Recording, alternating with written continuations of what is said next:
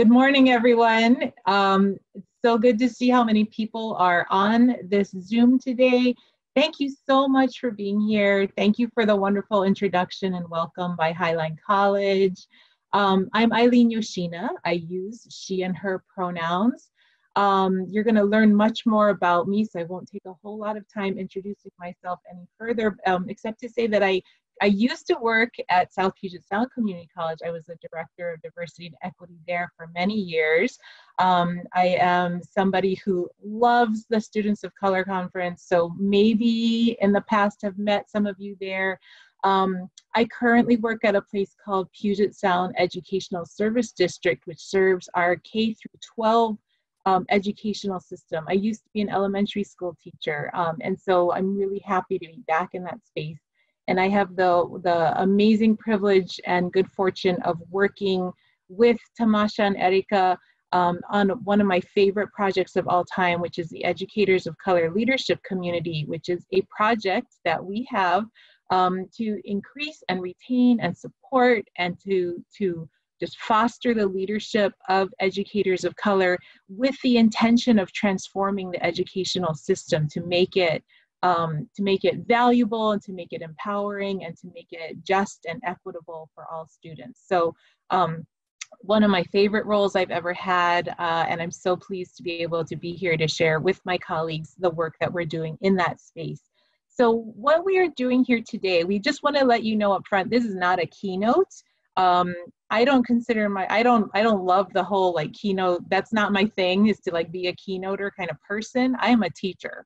So we are here to create space, to do collective wisdom sharing, and to do collective envisioning. So this is not going to be so much a presentation, a keynote, as much as it is going to be a space where all of us together build the vision together for what is a just and humanizing and empowering and equitable and liberating education system. What does it look like? What does it sound like? What does it feel like? So you're going to hear us do a little modeling from our side, and then we're going to give it to you to build that space together in some small groups. So that's just a little bit about me and a little bit about what to expect today. I'm going to throw it over to my friend Tamasha so that she can take us to the next piece. Hello, everybody. I'm grateful to see so many folks' names and great pictures or videos if you have those on. Thank you. For this slide, we're going to be talking about our home acknowledgement. I want to shout out and say I'm very gracious to hear Highline College acknowledge the land that they're on. And we also just want to acknowledge that we are in a virtual space right now. And so the lands that we are occupying may be different. And so what we would like to share with you all today is our home or ancestral lands. And so I would like to start with mine. I was born on Squaxin Island and Nisqually land, and I was raised there my whole life. That land gave me shelter and peace. And I want to acknowledge that the indigenous communities there were stewards of the land before my family arrived. They are current stewards of the land, and the indigenous communities of the Nisqually people and the Squaxin Island will be a part of those lands in the future.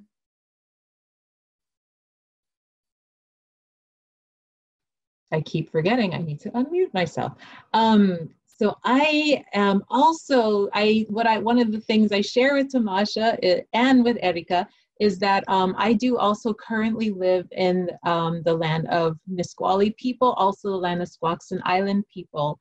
And I've lived here for many, many years, and I need to acknowledge and honor and thank the indigenous people of this land that I share right now. I also included on the slide that hopefully you can see in front of you some photos of where I grew up, which is the illegally occupied Kingdom of Hawaii. I grew up there from when my family's lived there for multiple generations. And Hawaii is the place that nurtured and raised me. I was really fortunate to go through an educational system during a time when Native Hawaiians were really, there was really a resurgence in Native Hawaiian values and educational styles starting to take place, which has really flourished and blossomed right now. And so I was lucky and to be one of the early recipients of many Native Hawaiian teachers and education styles as a young child. And so I owe so much of who I am today to the education I received in my community in Hawaii. Hello. As Tamasha and Eileen have shared, I also am on Nisqually lands. I also threw another picture up there. I was born on Payom Kawichum lands, which are now known as the Luiseño lands on the West Coast. But home for me is where my madrecita, my dear mother, is. And I'm a military brat, so really home is wherever my mom goes. But her home are on the lands of the Mescalero people, and the lands of our people are the Chiricahua. So that is the bottom left picture that you'll see with the sunbeams coming out. That is not too far from my backyard where my mother is. Thank you, everybody, for acknowledging. I hope that in your hearts, those of you that are participating with us today, if you want to reach back and stay rooted during this time of chaos to the land that feels like home to you, like Érica mentioned, where you were born isn't necessarily the land that feels the most like home. It might be where your place in space is now, where you've spent the most time, where your family is from ancestrally. But whatever feels grounding and rooted, I hope that you can access that in this time of chaos and life on Zoom. We just wanted to let you know the flow of today. As Eileen mentioned, we are not going to have a typical sit and get situation, which will be really interesting with a large group. So stick with us. We all just completed our grounding, so great work. All of you, I'm sure, are totally grounded and feeling really great right now. Up next, we're going to be talking about our authentic introductions. We understand that the word authentic can be hyper used, especially when we're discussing diversity. But for what we're talking about, authentic still feels like the most correct use of the word. Afterwards, we'll be discussing abundance in our communities and bringing that abundance to education. And we hope to leave with being able to answer the question, what is a liberated education system like? So what we're going to do now is we're going to introduce ourselves in an authentic way. Typically in spaces like this, our introduction sounds a lot like how Eileen introduced herself in the beginning, our names, our pronouns, and our resume, right? And that can be a really good way to just let people know what's going on. But when we are talking in our communities and when we want to really share story with one another, we want our introductions to be a bit more authentic. And so we are now going to share ours with you all. I'm going to go ahead and start with mine. My name is Tamasha Emedi, and I have a very binary family in that I'm the first person on both sides. My generation is the first one on both sides of my family to be mixed with a person from another continent. And that was really difficult for my family, and it created a lot of disruption for many people who were supposed to be caring for me. And my favorite thing to share about myself is the pronunciation of my last name. As you can see next to my face, it is spelled E-M-E-D-I. And I was raised by my white mother, whose family had been here for a few generations, so she's white American. And she told me my last name was Emedi, like immediately. And so growing up, that's how I pronounced my name. But then I got into more contact with my father's side of the family, and I'm now very, very tight with them. And when I met them and I heard them talking to each other, I heard them say Emedi instead. And so I realized that I've been saying my name wrong this whole time. But also, my mom was so important to me, and she raised me and took care of me and helped me become the woman that I am today, that I didn't want to let go of Emedi. And so I use both. When I'm being super professional, I put Emedi first because I want to hold on to the ancestral tradition of my father's family. But if you just chat with me and I'm just talking, I will slip into Emedi because as a child, that's what I learned my name was. And so that's my authentic introduction, my story of my last name.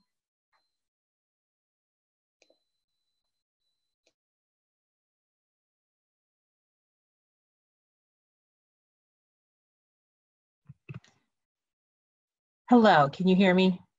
Yes, okay, sorry, I gotta remember to unmute. So this is a picture of my family. Hopefully you can see it. I was gonna try to put in another picture. I'm learning. I am in a learning space with technology. So I was not able to put this picture in prior to showing this slide, but I do have it on my phone, so I hope you can see this. Those are my grandparents. That's my grandma and grandpa, who, this is about 1930 in Hawaii. So I just wanted to show you from my authentic introduction, again, a big part of who I am is where I'm from.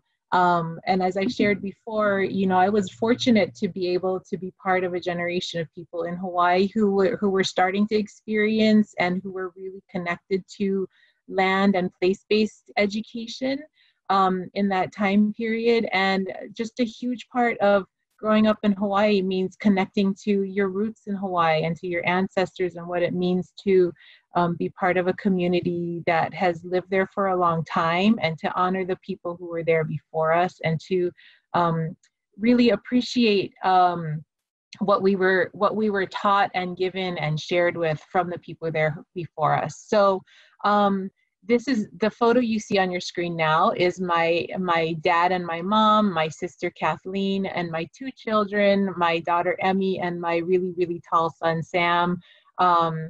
And they're also a part of who I am. So the other big thing about who I am is that I'm a teacher, and I know you already know that, but sometimes people talk about teaching as what they do. And I think for a lot of us who really see education as our path forward, and who really understand the ways in which education can empower and liberate us and not oppress us.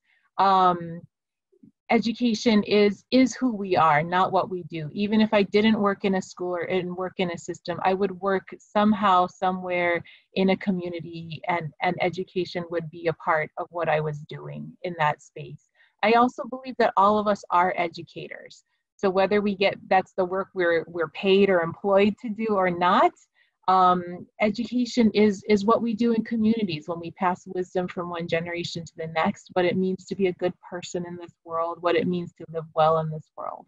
And those are some of the things I believe in. And the picture that Tamasha has now inserted is from the Students of Color Conference from one of my mentors, Dr. Rhonda Coates, who I love, and some of my students from a past SOCC, and love seeing their faces there.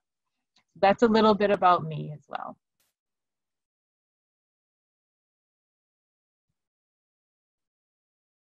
Nilse, Yaate, Jigwich, Hola, salutations. Those are just some of the languages of my people. I'm an Indigenous Black Irish Chicana. I live in intersectionality in so many different ways, as we all do. However, my ethnic, racial, ancestral intersectionality is something that I have been really trying to reclaim, right, as my authentic self. I was a military brat, and so I moved around a lot, as I mentioned before. And so it kind of is a nice analogy of different intersections as well. I'm a social justice equity warrior. I agree with Eileen. I feel like even if I wasn't in education, that's just in my nature. I am very curious about so many things all the time. And so that is just part of who I am as well. Anytime I'm doing an authentic introduction, I always throw in that I'm a Harry Potter nerd. And I think that's just because the world in which J.K. Rowling created can just be applied to so many different things. It is fantasy, but there's so much that comes out of that.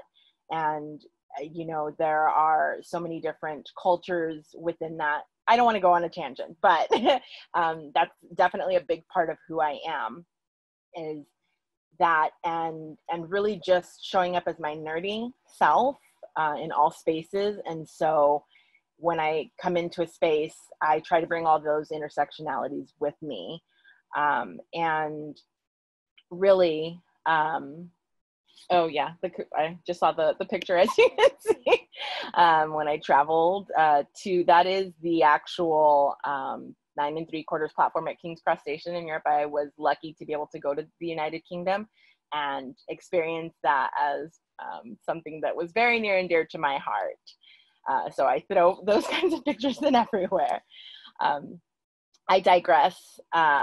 I really wanted to focus on my authentic self, and have been for the last few years, as I mentioned, because in my family kind of looks, and you can see in my picture, kind of look like the United Nations. There's so many different ethnicities in my family.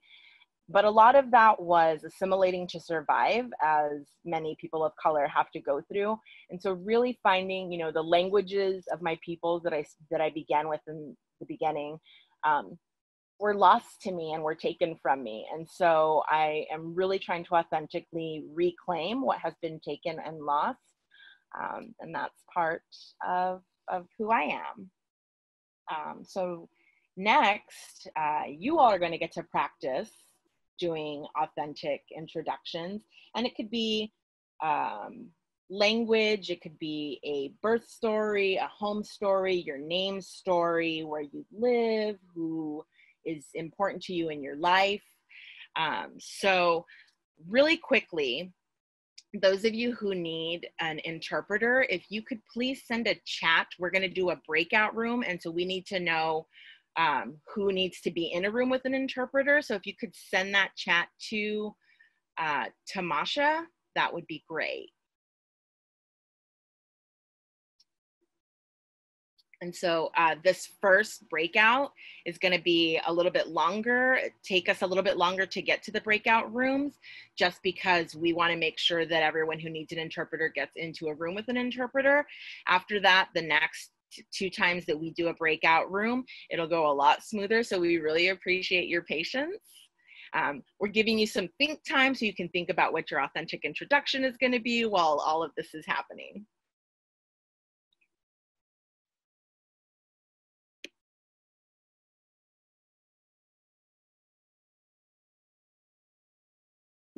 Eileen, did you want to share anything else while we're waiting? This is something, when we meet as the Educators of Color Leadership community, the group was set up specifically for teachers of color, because we know that there is a critical lack of teachers of color nationwide, specifically in our region, in this Seattle, King County area. And so if you're like most people and you went to school around here, you didn't have a teacher of color. Maybe you had one, maybe you were lucky and you had more than one.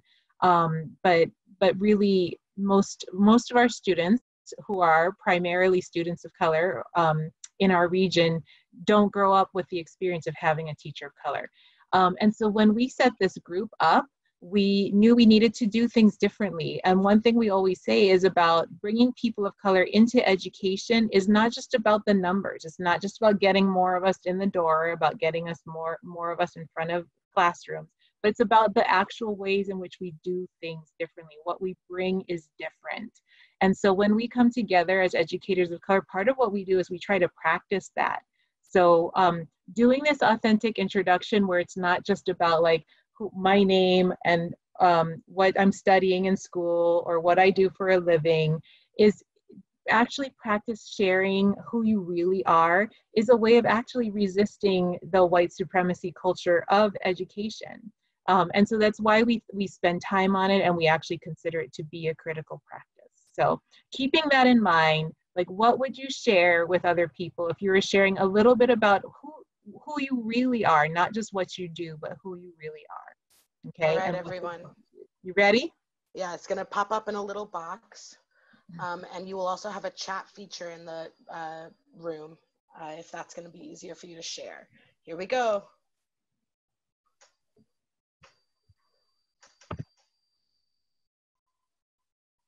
Hello, everybody, and welcome back. I heard from many of you that the presenting was too small, and I believe I fixed it. So thank you for messaging me in the chat.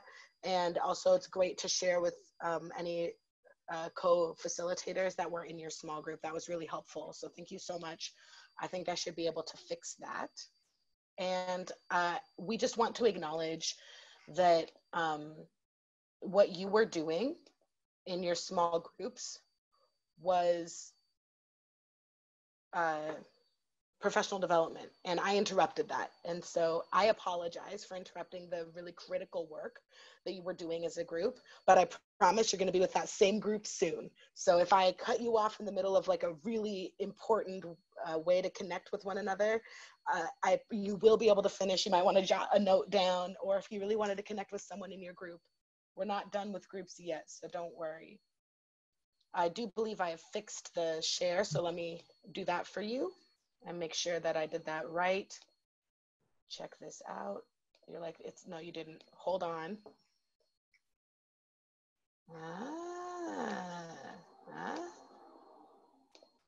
Okay. Ooh. I got ahead of myself. Okay. So you just had an authentic introduction with some folks that maybe you are familiar with, or maybe might have been complete strangers. So the way in which it was authentic, of course, totally depends on how you felt like sharing, like how deep you went. But I just want to let everybody know that you don't have to start with like a sob story about how difficult it was to reach out to that uncle or whatever. You know, you can just be like, my name is really beautiful and this is why. So don't feel like you have to make people cry to be authentic, but also if people cried, good job. Like, I love that for you. What we are going to talk about next is what abundance looks like in our communities.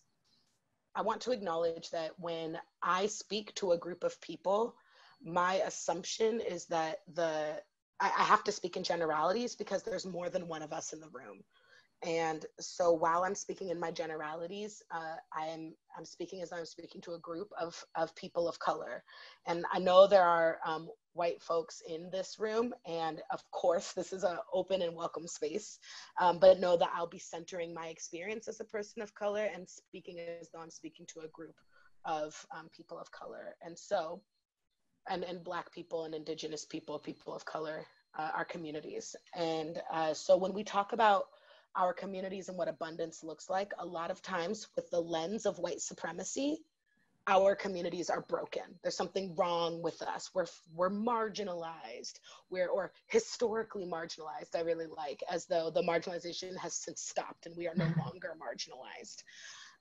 And that there's something wrong and that we need to be saved. But truly, we know that our communities are full of abundance. And so what we're going to share now is, as people of color, as Black people, as Indigenous people, other identities that you have that feel so close to your heart, what abundance comes from being a part of that community. So I'm going to start with the community of folks that are, the community of folks that are presenting right now. And so I'm going to be sharing how I feel. I was going to share this really smoothly and elegantly. Oh, here we go. Ta-da. I'd like to share about us. I'm a young person. I'm a fresh 29. I'm an Aquarius, so maybe not as fresh, but just a few astrological seasons ago was my birthday. And I have felt like a leader my whole life. I got in trouble in elementary school for talking back all of the time. My teachers never could figure out the right spot for me in a seating chart because I would always want to talk to my neighbor. I led kids through walkouts and sit-ins through high school and college. And oftentimes, if people acknowledged my leadership, they saw it as cute. Like, oh, it's so adorable that this young woman, especially in white supremacist culture, like, ooh, look, this young Black woman, she wants to speak. This is amazing. How cute. Like, let's let her, and then move her over so we can have our platform. And so I felt as I was becoming an adult in my late teens and early 20s that I kept being used for having a voice, but people didn't really care about what I was saying. That is until I joined our community through the Puget Sound Educational Service District and through Educators of Color Leadership Community, ECLC. When I joined ECLC, Eileen, who's someone who had known me even when I was a teenager, allowed me to co-facilitate very, very early on in the process. And I was nervous because I thought that this would just be like something cute, like, oh, if we let her co-facilitate, maybe she'll come back. But that's not what it was at all. I've continued to be allowed to co-facilitate and actually been a huge part of the planning for ECLC. And my leadership was seen not as something cute or something novel because suddenly a Black woman is in charge, but as something valuable. And I felt my abundance seen. And so when I'm calling out the abundance of my community, I'm calling out specifically like women of color and our kapuna, right? Our living ancestors, acknowledging us young people and giving us authority and giving us opportunity to feel like our true selves and be seen not just as those young kids that are so cute, but as people who can step up into their power. And I notice it's almost always women of color first who bring me into a space authentically and honestly, not because they know it is cool or the right thing to do. Okay, thanks, Tamasha. I think Tamasha said so many things that it's going to sound like an echo, but I'm going to do it. I'm going to say it's an amplification and an echo of what Tamasha said. But one of the major things we talk about in Educators of Color Leadership Community, in fact, I'm surprised she hasn't said this yet, but a phrase we often use is "we've been knowing." So. This is not about bringing like some new framing to education. It's about saying we are the only ones who have this wisdom. We have the necessary leadership and wisdom that it's going to take to transform our education system. If we're talking about, there's my beautiful friend Suilan, one of my dear friends, also one of my dear teachers and mentors and major supporters and sisters in this lifetime. But when we talk about the vision and the skill and the talent and the experience that it's going to actually take to transform our education system into one where every student's wisdom is honored and valued, and in which we have a truly equitable system, we're the only ones who can lead this, right? So this is not about seeing people of color as add-ons or as sort of token representatives within the education system. The transformation we are pushing for, we need to create, is saying we're the only ones who can do this. We need our white allies, and we need them to come alongside us and to hear our voices and to honor our leadership. Not an add-on, right? I see Ju in the chat saying we're not add-ons. We are the only ones who can lead this change. And so for me, what abundance looks like is reframing some of those ways we've been pushed out or we've been dishonored. And so, you know, when Tamasha talks about being seen as sort of like cute, or being seen as sort of like, oh, let's let her talk so that she, you know, doesn't either disappear or make trouble for us. It's like, you know, the framing we use, some of you are maybe familiar with the term community cultural wealth, which reframes the resilience and the wisdom of communities of color as strengths. So for many years, ever since the educational system was established as a white supremacist institution, people of color have been looked at as problems, right? We've been looked at as like, if we can either get them to comply or to assimilate, or to exclude them altogether from this education system. That's going to be typically the way education treats people of color. What we're saying is saying like all the ways in which people of color live and learn and know how to be with one another are the things that we need. So when Tamasha says, I was the first one to speak up when I saw injustice, when I saw a problem, rather than being seen as a troublemaker, she needs to be seen as a truth teller. She needs to be seen as the person who has the wisdom and the experience to push back on systems that are inequitable and unfair. Érica is a person who speaks multiple languages. You know, what do we call people in the education world? A lot of times what we say is, oh, that child or that student doesn't speak English. We speak about it from a deficit perspective. We don't say that that student has incredible linguistic abundance, incredible linguistic ability. How does that person show the rest of us how to operate in this world? What can we learn from that person? So it's the abundance that I see within our students of color is all of those things that a lot of times get seen as deficit by an institutional system that privileges white supremacy. I see as incredible abundance. This is another picture of my family. This is generations of resilience. There's my uncle who was, he's sort of on the left-hand side standing up. He was incarcerated during World War II as a Japanese American. And what I say about him is that somebody who survived, somebody who was resilient through that experience of great injustice, somebody who became a teacher, somebody who raised future generations to have a different lens on how we see the United States and how we see law and the Constitution and how we look out for other communities that are also impacted by injustice. So that's the abundance that we bring from my perspective. Yeah, again, more amplification, more echoing, and just to add on a little bit, you know, it's something, the abundance that we bring is we strive for, back to the saying we've been knowing, right? We strive to bring in that wisdom from our elders, our ancestors, and that rich abundance of resistance and legacy that they're leaving for us, right? It's also about, as Tamasha was saying, you know, bringing in our kapuna, the collaboration of our colectiva or our collective, to make sure that we're learning from generations past and that we're learning from the generations that are coming after us, right, in that community cultural wealth. And so really just making it rich and bringing in all of the wisdom and all of the, you know, not only the intergenerational traumas and struggles, but the resistance and wisdom and beauty that comes from all of that. So just to add a little bit of that, yeah, that's my grandmother who still guides me, right? There's a saying that you might have heard, my grandmother's prayers are still protecting me.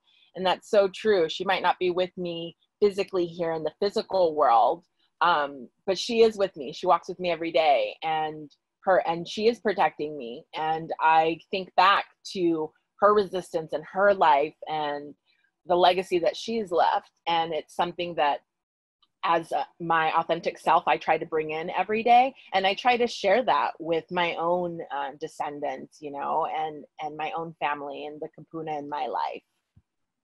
So, yeah. I want to acknowledge that we did say we're going to take a break around 11:50, a brief intermission. But we wanted to say that we wanted to kind of tie in that many of us may be in a space where we can bring our abundance into education.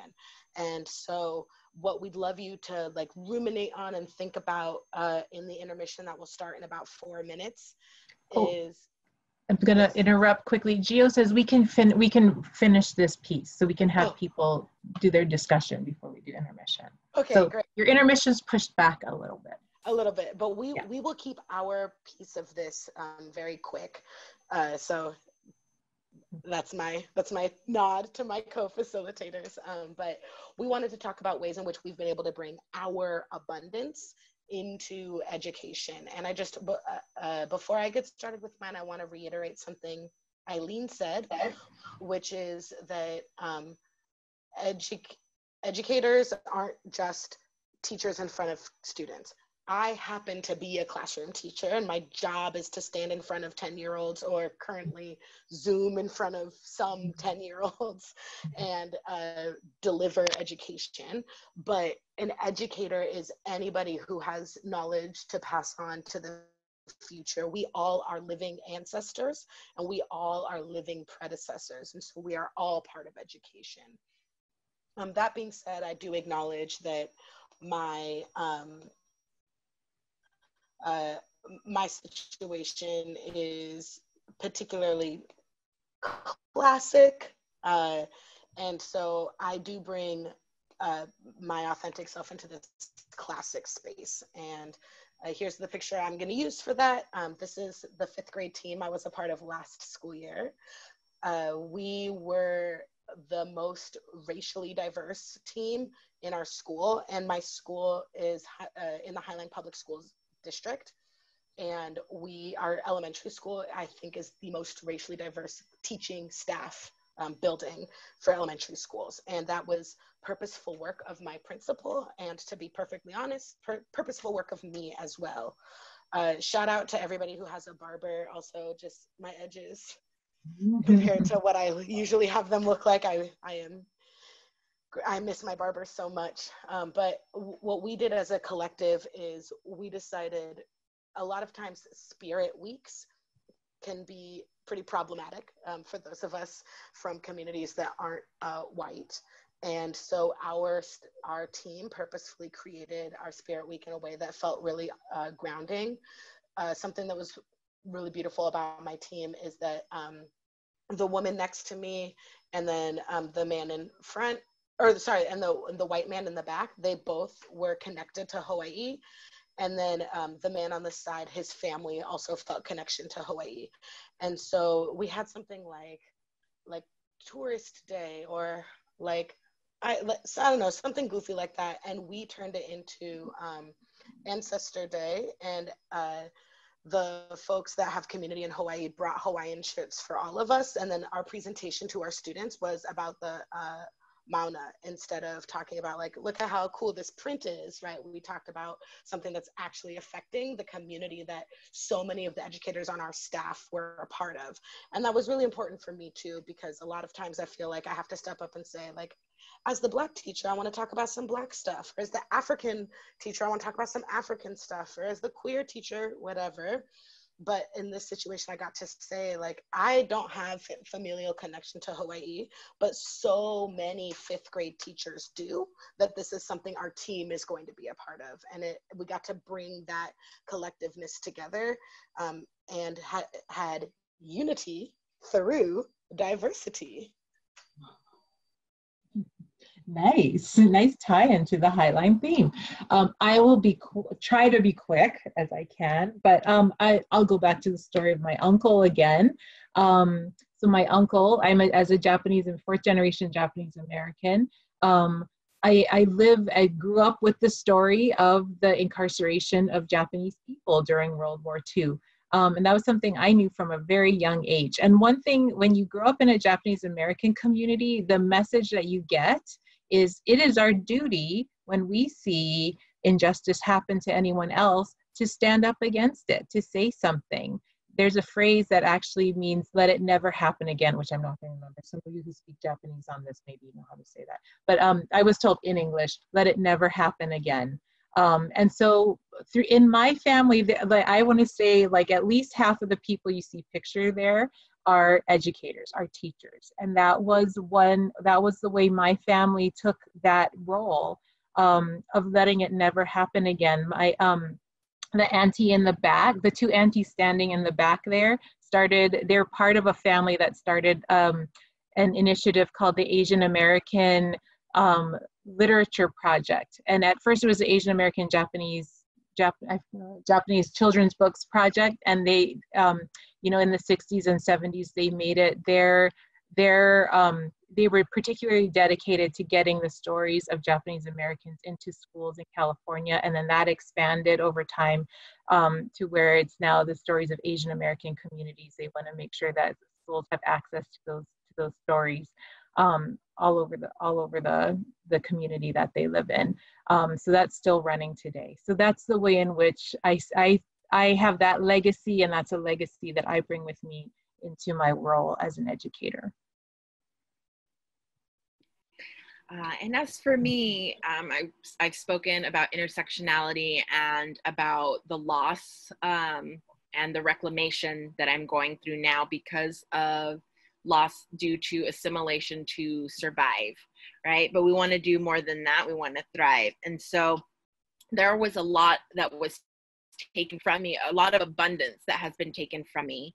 But in working on my authentic self, you can see my family again, you know, we have ways of being in our families that even if something was taken from us, things will edge out, things will squeak in, right? The way that you speak, the way that you're together, the way that you're in community will come out. And so really to thrive in spaces that are not meant for me, right? Like that's how I bring in my abundance to education. Education is not meant for anyone who is not white, middle class with two parents, right? That have means. It's just not, that's not how education was created. And so really my existence in that space is part of that resistance, but thriving in that space is also part of the abundance that I bring, right? And so doing that by telling story, right? Doing things that aren't done a particular way in the school system. Hablando español, speaking Spanish. And I speak Spanish to kids that don't speak Spanish, kids that's not part of their heritage. But you know what I also do is I learn phrases and I learn how to speak to my kids who speak Korean, who speak French, who speak Tigrinya.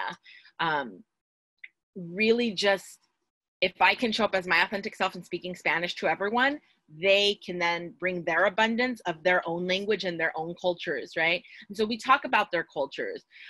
We talk about what can you teach me that I can also teach you, right? And everyone who is around gets to listen.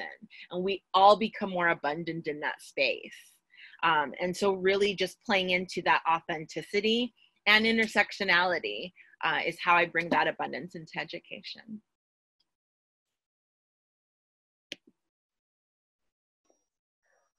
Thank you, everybody. Thank you, everybody, for being a part of this. It sounds like what our schedule is, and please somebody unmute and tell me if I'm wrong, is that we're going to put you back in your same groups.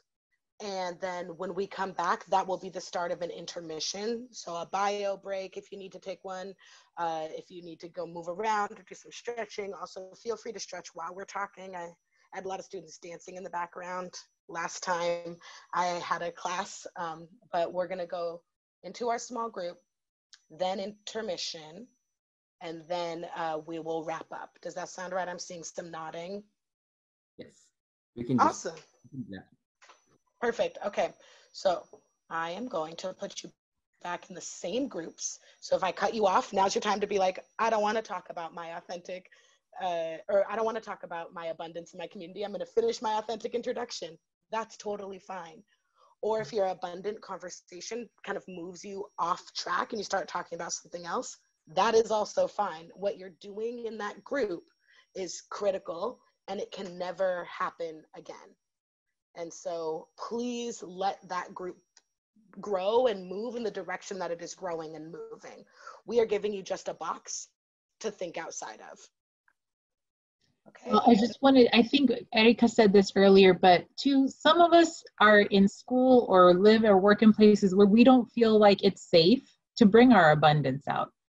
If that's the case for you, we know that's real for lots of people of color, then maybe imagine what it would be like what would it require? What kind of space would you require to be able to do that, to be able to really be able to thrive? Okay, so also let that be one of the things you can think about talking about. All right, everybody. If I click the button and you don't see something pop up, you weren't assigned to a room. So just remind me, wave or something, and I'll put you in a room. Here we go. Continue with our discussion just because the flow is just so good. I don't want to break that. Well, thank you. I'm honored. And again, I know Gio just said it, but it's so important to say again that we are autonomous human beings and we know our bodies best. So you need to go take a bio break, get out of here. Like, you need to stretch, go stretch. You need to go take a nap. This is being recorded. Watch it later. It's okay. The world right now, as we're living virtually, people do not want to honor boundaries. It's wild how much people above me are assuming that I have free time. Girl, my free time is taken up by Animal Crossing, all right? So if you have secretly your switch between the camera and yourself, I just did that for my last day of grad school. Yes, I see you. Don't tell anybody. But also, it's fine. I trust you. I trust that you're getting what you need out of this. The point of this conversation, the point of what myself, Eileen, and Érica always want to say is that us being together in community is sacred, and it is critical. This space will never happen again.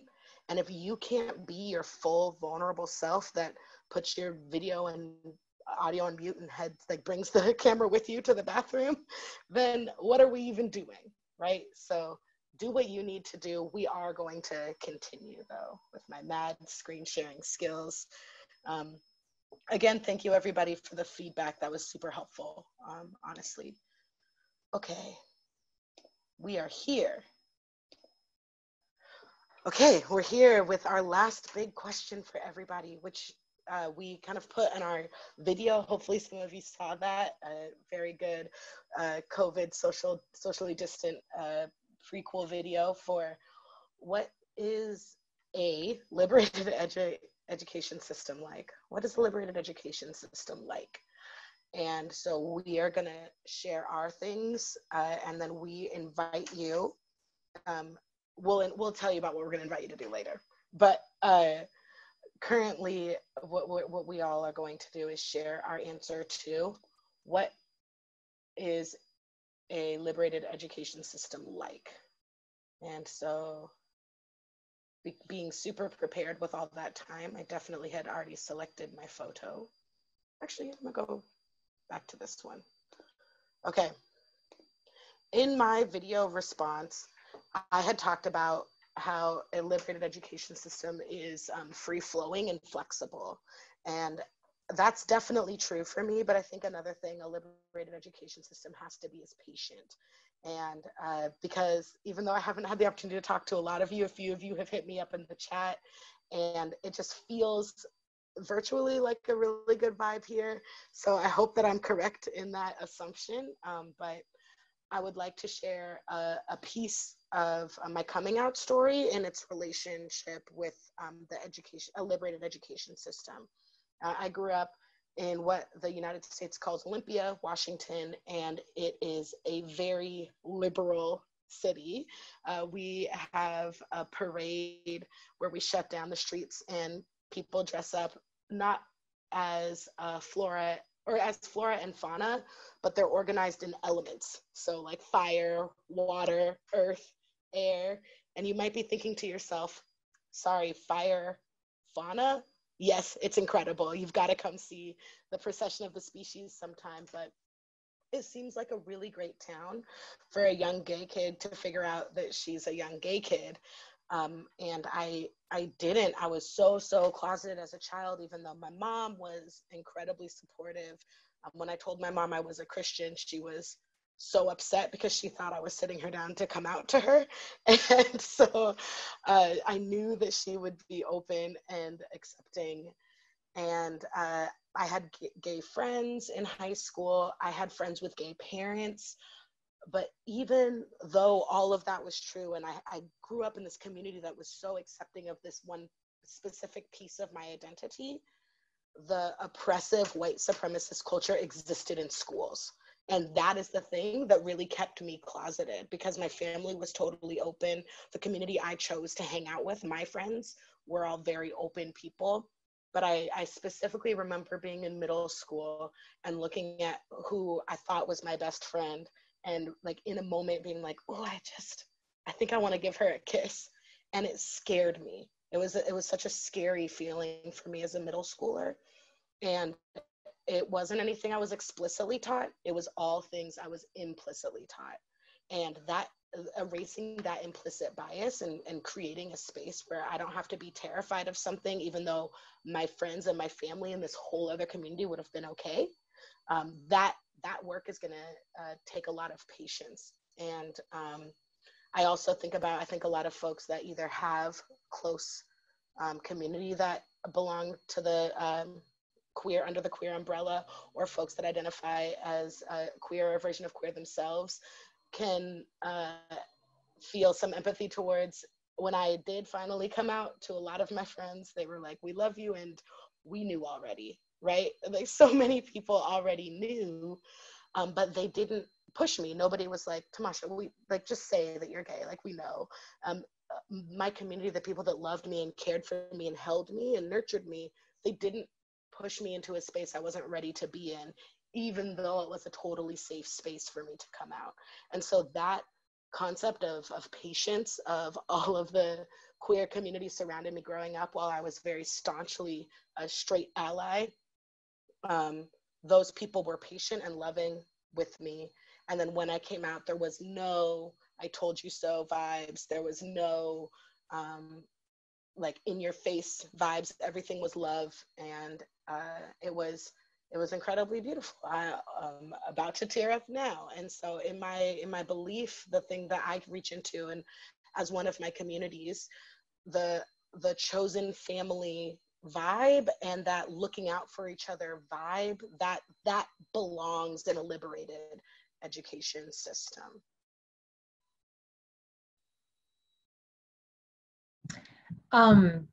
Thank you, Tamasha. That was beautiful. And for me, I was going to say something else, but now I feel compelled to build on what Tamasha said. Like, I so agree. Like, to me, when I imagine a liberated education system, it's one in which no student, no matter how they identify or who they are, has to feel like they have to hide that part of themselves or feel scared that some part of them is going to be rejected, because what if they just show up as who they are? And to me, it's so important that we have teachers like Tamasha, because we know those are our students as well, right?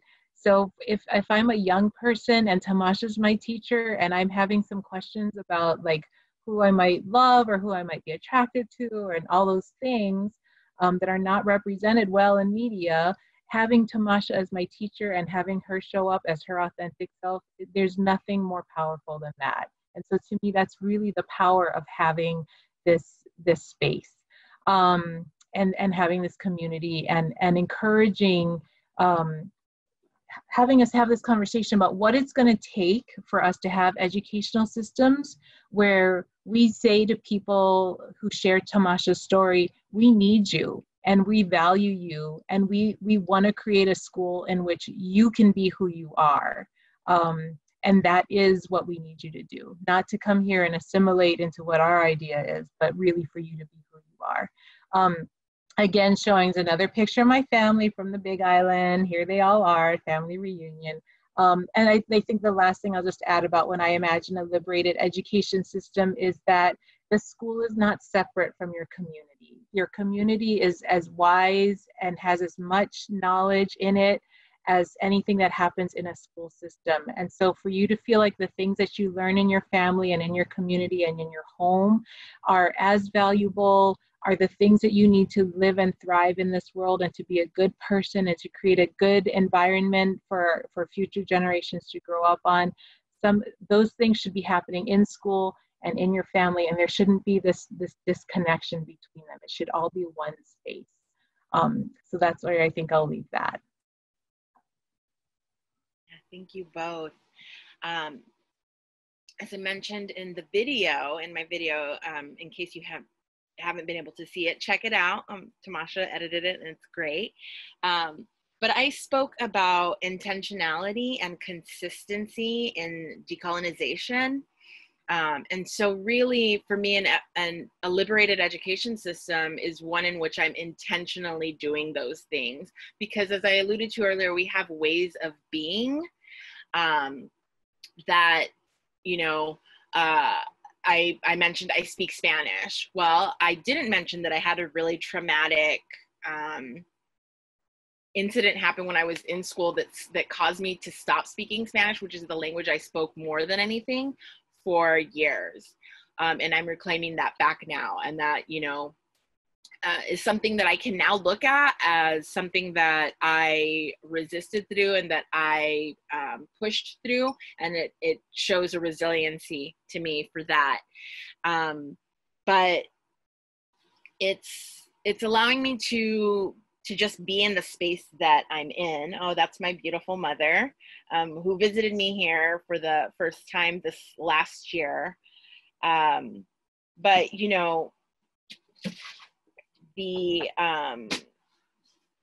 the way that it sounds, looks, and feels should be one in which we all feel like we belong, right? As Tamasha was mentioning, and as Eileen said, it should be a place where, we all feel like that is our space.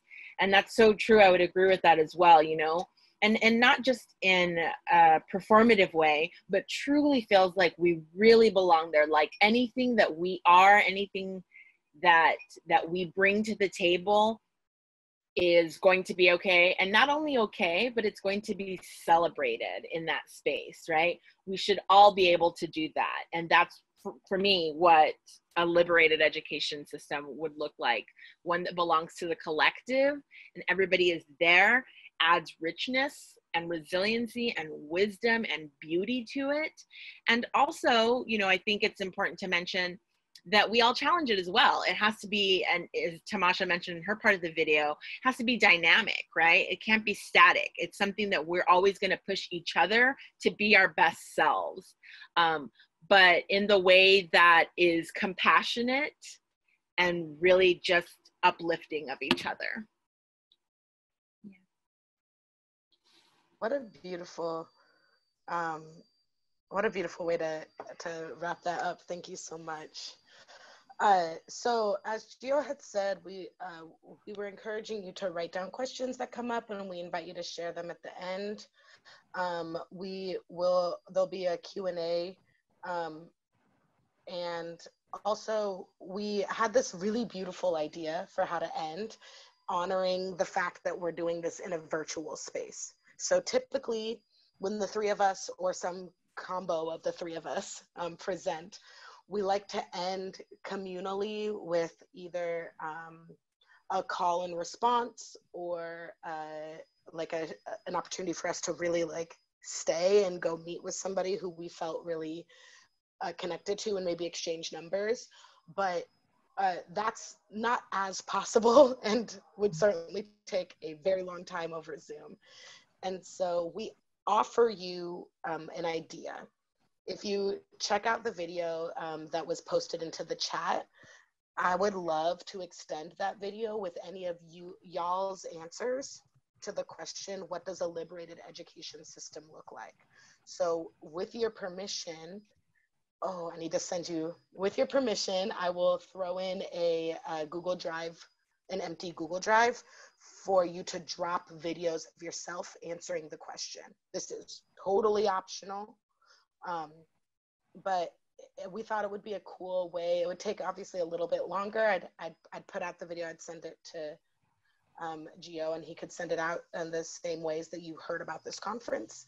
But we would love to close in this way, this creative way together, and this socially distant way together. So I would love to have some other co-hosts unmute to understand the Q&A, and looking also at the time. What next?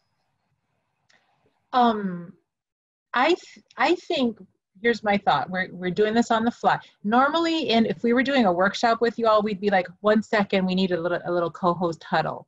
We're gonna do that with all of you listening in. So huddle. I think we can still do the chat and maybe have people just write in the chat what they were thinking, and the video's also an option if people feel moved to do that. So do you want to give direction for that chat piece? Because yes. I think we can save the chat and have this incredible thing. And I've already had a couple people, I'm not going to say names, but I've heard some beautiful things that can go in that chat box. Okay, So, I love it. Yeah. Okay, so, okay, unhuddle. Unhuddle. Okay. All right, everybody, here's what we would love. If I could ask that the chat be opened so that folks can post to everybody. I'd love you to type your answer to what does a liberated education, oh, thank you, Mark. What does a liberated education system look like, right? Or what should a liberated education system look like? And so we would love it if you would type your answer into the chat. And then as an extrovert who has been just craving opportunities like this, I was wondering if there is another extrovert or someone who loves reading aloud, so that instead of one of us reading people's answers from the chat, if I could have someone from the group who'd be willing to read answers from the chat. You can tell me that you're willing either by unmuting your video and like waving. Sam, did I see you do that? No, okay, sorry. So you can either do that by unmuting your video and waving, or doing the reaction wave or hand sign, or by typing in the chat if you'd be willing to read aloud folks' answers to the question, what does a liberated education system look like? If no one else would do it, my friend Aaron Reeder is a professional speaker, actor, performer, poet. I hear you throwing someone under the bus, and I love it. He's also not responding to that. I love that too. Also, if you have any questions, for our presenters, feel free to unmute yourself, ask that, or use the chat features. Highly encourage it. I do have some few questions for our presenters, but I'll save that later because I do want to respect our attendees, our friends here. A liberated education system to me looks like bringing the village with you. I think liberated education should be mixed color. One quote is, I am ready to be my abundant Black self. That was great. That's my friend Isaiah. Liberated education system to me would allow me to bring all my identities together and be respected.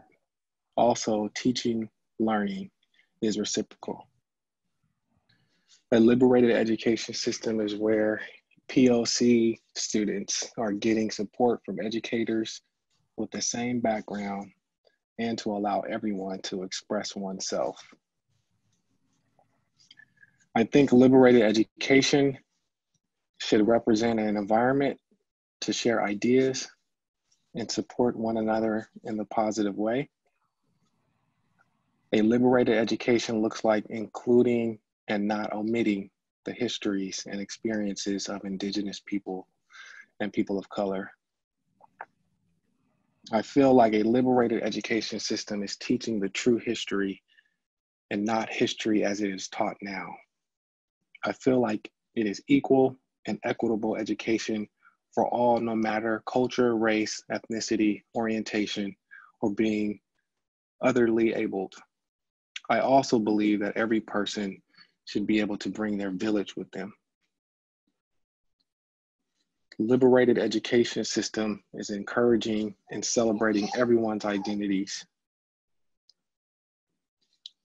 A liberated education to me is where it is an environment where I can feel like I can say whatever I think and say without being thought of as weird.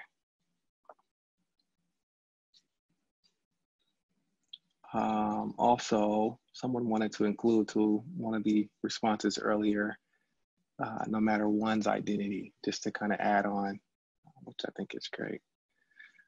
The higher education system needs to be redesigned to be a liberated system.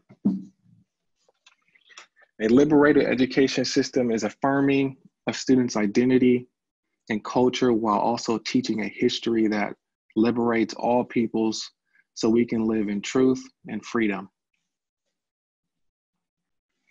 A liberated education system looks like a whole shift of values that reflect the collective and most marginalized within communities, their voices.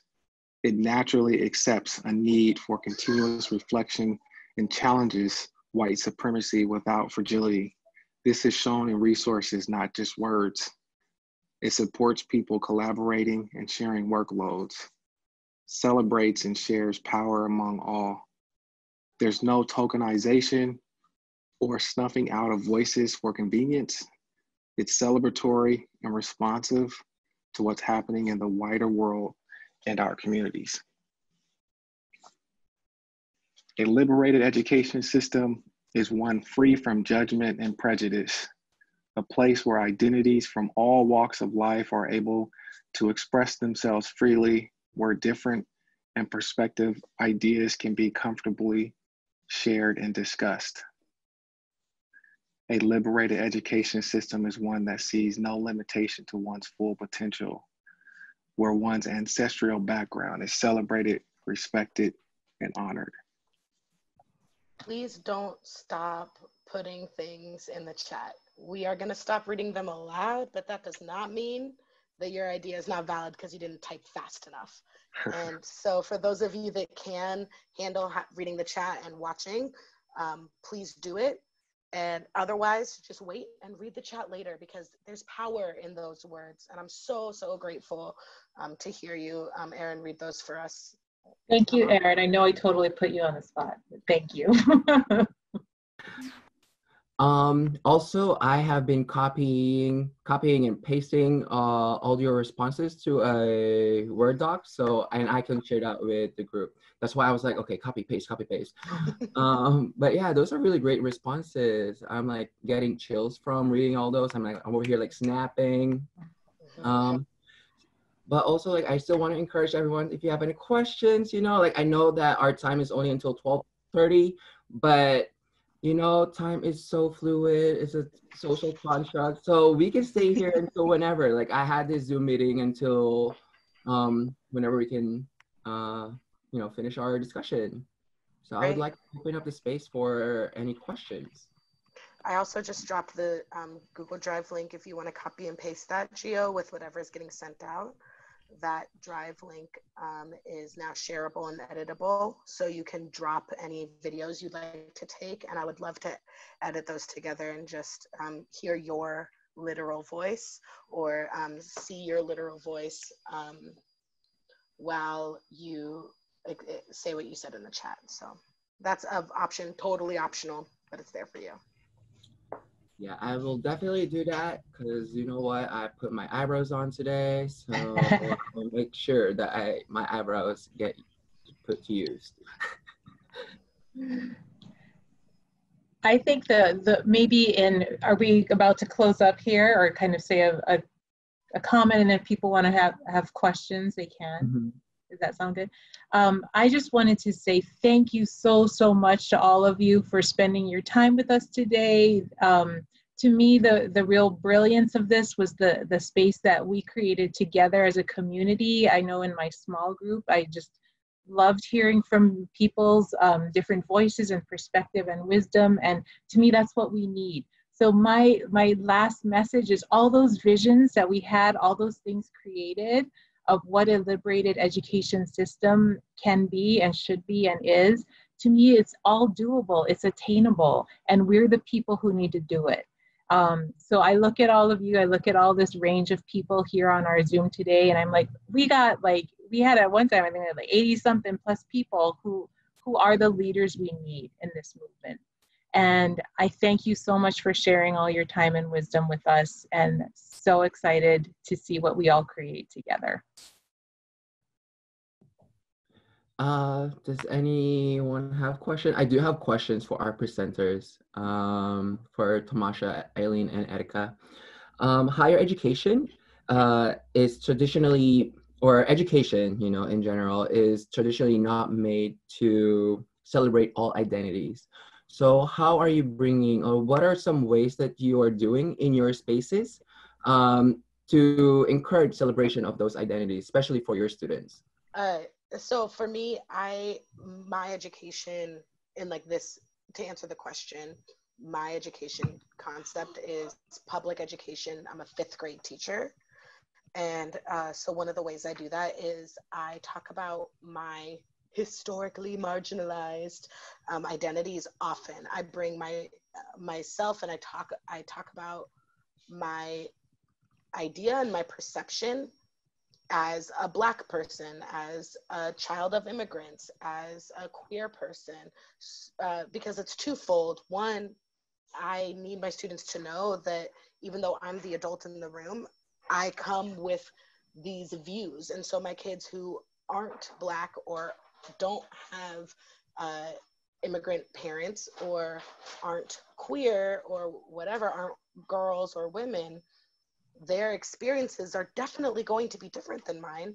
Plus, even if we share all those identities, their perceptions will be different. And so me coloring my idea of perception with my identities helps my students understand that we all come with these perceptions, and that they can start recognizing theirs too. Like, oh, I walk through the world as a 10-year-old, and the way they experience the world as 10-year-olds is very different than the way I experience the world as an adult. Gio, can you restate the question one more time? I just want to make sure. This is not Miss Universe, don't worry.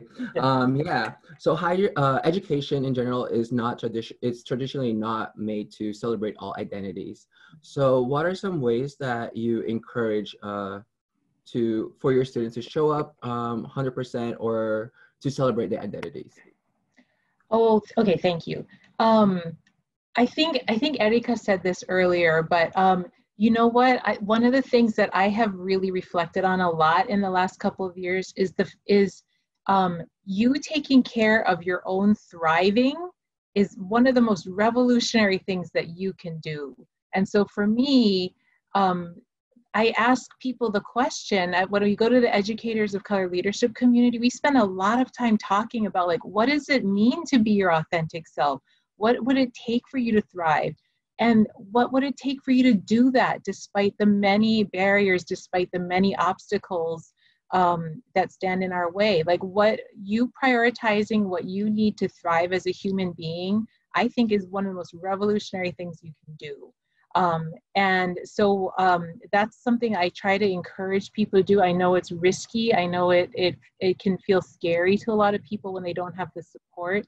One of my roles where I work now is to also engage with supervisors, and for people that work with teachers in classrooms or people that work with educators of color, and to bring this collective voice to that space as well, and to really say, you know, like, look at what your educators of color are saying, and to really say, if we create a school environment, a college environment, a school environment, an educational environment, a community where our educators are thriving, our students of color will also be thriving, right? It's not, we don't have different needs than our students do.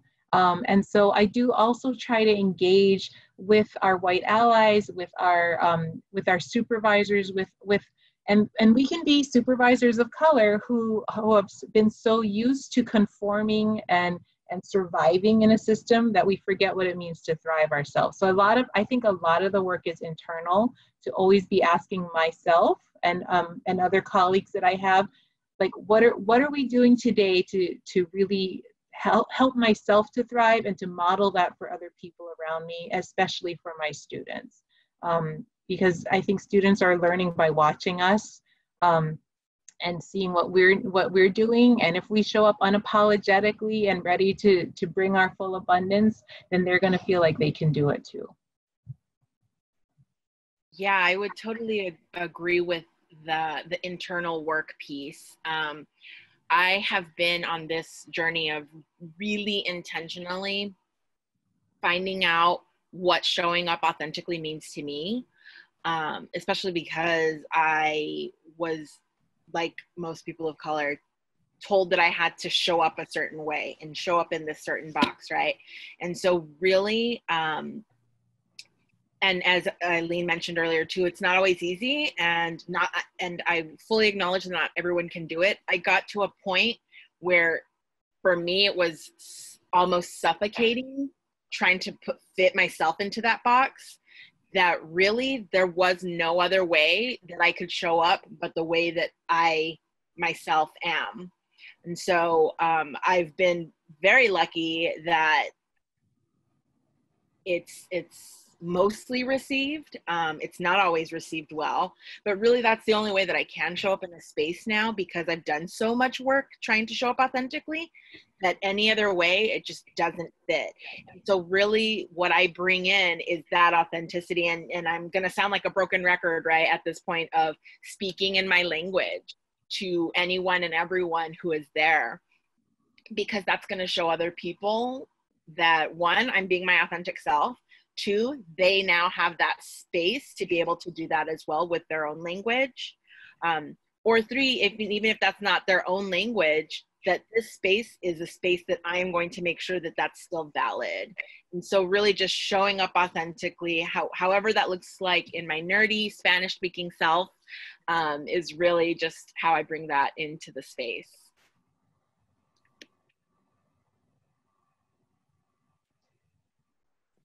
Thank you. Does anyone else have a question? I have one more question. I know, like, I was writing question as you were presenting. But yeah, but I do want to give space and time for anyone else who might have questions. But if they don't, I might as well ask. So what is very simple, but also could be very complicated. So what pushed you into doing the work that you do right now? And what keeps you going? I became a teacher because when I turned 16, my mom said, you can get a job or move out. And so I said, job sounds better. And the position that I got was working at the after school care in the elementary school that shares a property line with the high school that I went to. And while I was there, I realized I really loved working with the kids and helping them with their homework. And so when I was, as a child, I thought I wanted to go into politics and actually become president one day. But the longer I learned about politics, the more I was like, maybe not. And so when I realized I loved working with kids, I thought, why don't I go into teaching instead?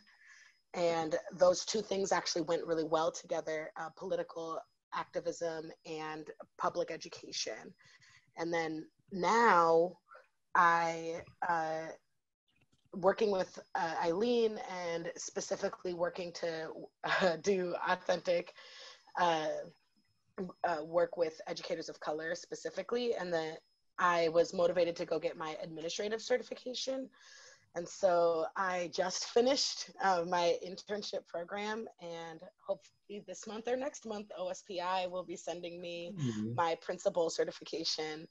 And that was because I realized that there's so many of us that are liberation minded, that are justice minded, but we're stuck at these certain specific levels. They're not letting us loud, convicted, like proud people of color into spaces that actually get to do bigger decision making. We have to organize in this collective way, like this meeting here, right? This was brought together in a collective group of folks that aren't necessarily in charge.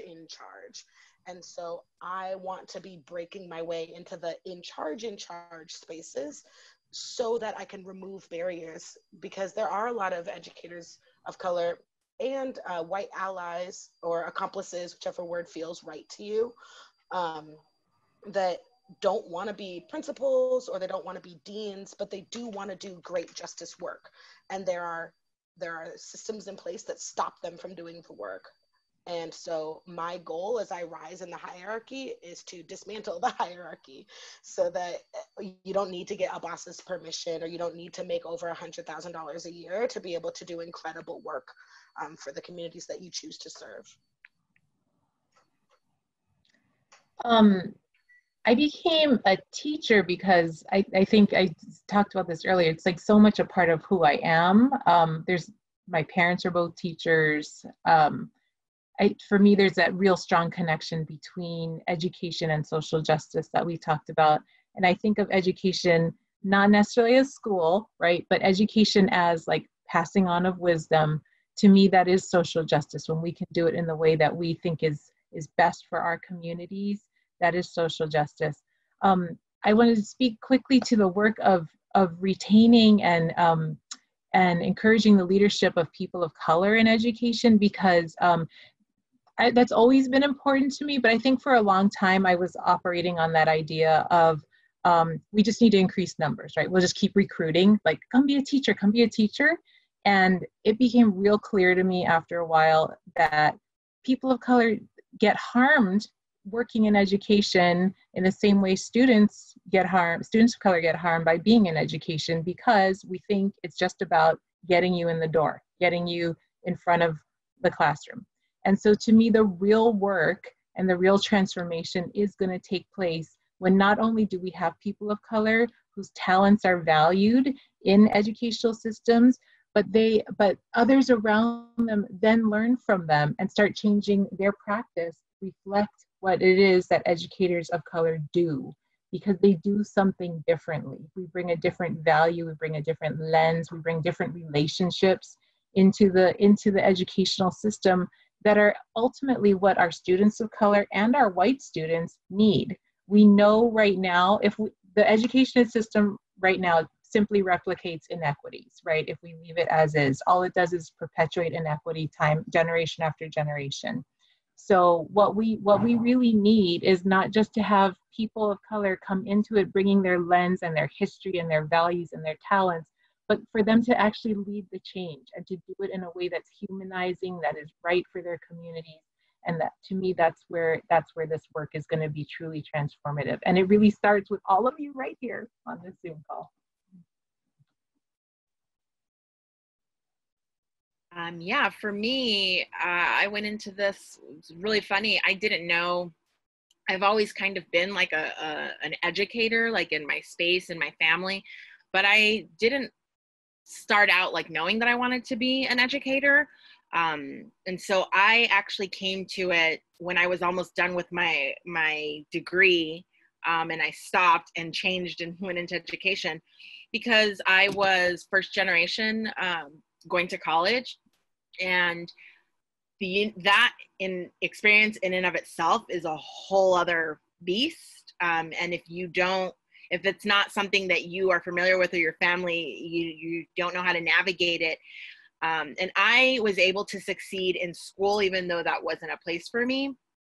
And so the more and more I thought about it, the more I realized, like, I want to make sure that children who are falling through the cracks don't do that, don't fall through the cracks, and not only don't fall through the cracks, but succeed and are able to navigate the system. And so I went into education that way. I wanted it to look different for, like, I had cousins and siblings that didn't succeed, so to speak, in school the way that I did. And so I wanted them to be able to do that. I wanted no other student to have to go through a system feeling like they didn't belong and feeling like that system wasn't going to help them and they weren't going to get anything out of it. So it's kind of a little bit different of how I came to it. And what keeps me going is the fact that that's still happening, right? That's consistently happening. And it's something that if I don't help change that system, then who is, right? There's everyone here, that's who's going to help, right? But that's something for me that I said, I have to be a part of that system to change it so that this doesn't continually happen. It's not perpetuated and it changes.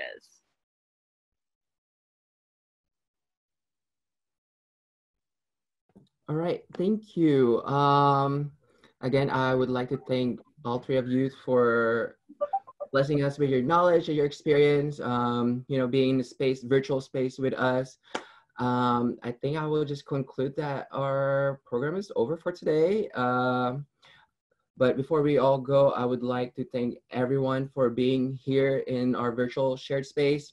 Definitely shout out to our Unity Week planning committee.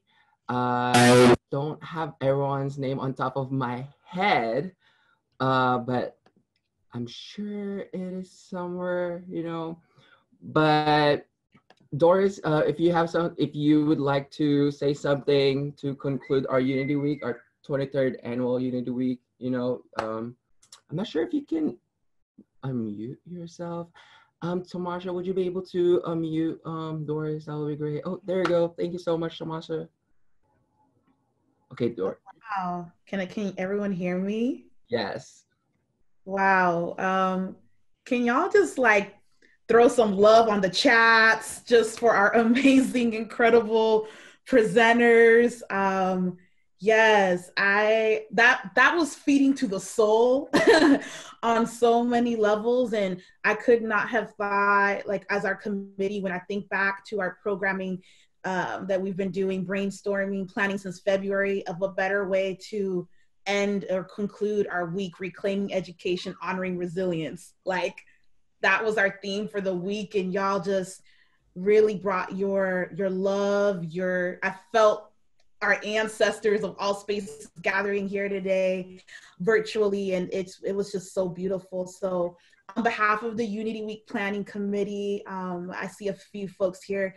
I can't begin to thank y'all so much. To everyone, the 26 people that are still here, sharing space with us, even though this is Passover, but time is a social construct. I feel you, Gio. But I really do thank y'all so much for being here. This was the first time in the 23-year history of Unity Week that we've done it all virtual. And so I want to especially give a shout out to our amazing Unity Week committee. This isn't done without the collective, as what Tamasha said earlier and what everyone has said. And I'm just so grateful to everyone who has been a part of planning this. So Sean McFessel, Betty Vera, Diego Luna, Gio Marcanello, Shannon Waits, Edwina Fui, Bob Scribner, Georgia Peary, Marlena Ferretti, Saini Vuli. Thank y'all so much. I have nothing else to say. I'm just full of gratitude. And to, of course, our team, Center for Leadership and Service, the Learning Teaching Center, of course, Student Services, always supporting us. Dr. Mosby, our president of the college, for sending out a message, encouraging folks to come and attend this. This is all done as a village. And of course, Érica, Tamasha, Eileen, thank y'all so much for closing us out. This has truly been an honor. And Gio, thank you for being such an incredible host and bringing this presentation to us. Couldn't have done it without you. So that's all I have to say. Thank y'all so much. All right. Thank you. Thank you so much. Major shout out to Highline College for adaptation to these circumstances. But thank you for having us. Thank you. Enjoy your lunch, everyone. A recording of this workshop will be available. I don't know when, but I'm hoping it'll be available. It'll be available in about a week and a half or so. We're going to be getting the videos closed captioned. And then after that, we will go ahead and upload them onto our Highline College Center for Leadership or Center for Cultural and Inclusive Excellence playlist. So I'll send that out. It'll be on the Facebook. It'll be on our Instagram. And one more person I wanted to shout out. Big ups to Mark Lentini. Yes, Mark. Design, honorary member of our Unity Week committee. If it wasn't for Mark being here, giving us tutorials on how to run the Zoom experience, and a shout out to Access Services, our amazing ASL interpreters that have been with us all week, and a special shout out as well to our ITS department for helping us out with technology. Without y'all, this would not have been possible. So thank you, thank you, thank you. Mil gracias to everybody. Yes, Mark is the MVP. So big ups to Mark. And Bob Heyer. Blushing over here, y'all. To our brother Bob Heyer as well from Multimedia Services. So he'll be working on the closed captioning and getting all of that together so that way our videos are legit and nicely edited for everyone.